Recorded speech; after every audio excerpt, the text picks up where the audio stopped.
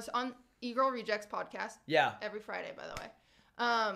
I was on E-Girl Rejects podcast, and I was like, oh, we should do a segment each month where we read the weirdest DM we got that week. Oh, that's a good segment. Yeah.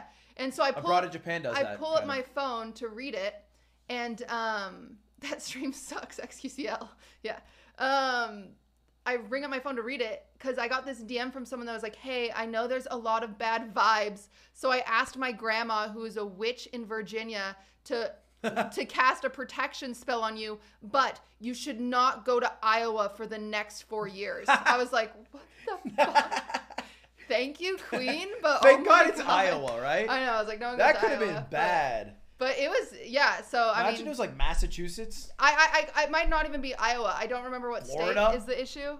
I actually think it was Kansas. Europe. But anyway, I went to like tell them my DM, and then I realized I was banned. That's a funny